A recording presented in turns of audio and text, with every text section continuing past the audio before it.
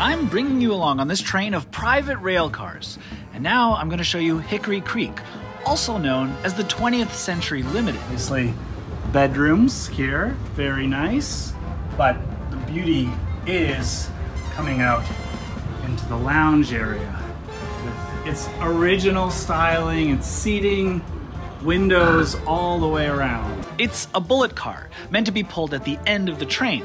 The streamlined look was the peak of luxury when it was built, with red carpet service pulled by sleek locomotives with dining and comfort options on board. However, it was abandoned before being saved by the United Railroad Historical Society so that it can still be enjoyed by you and I today. Obviously, at the moment, we're at the front of the train being pulled by the locomotive. Now hit the follow button because there are a lot more private rail cars on this train for me to show you.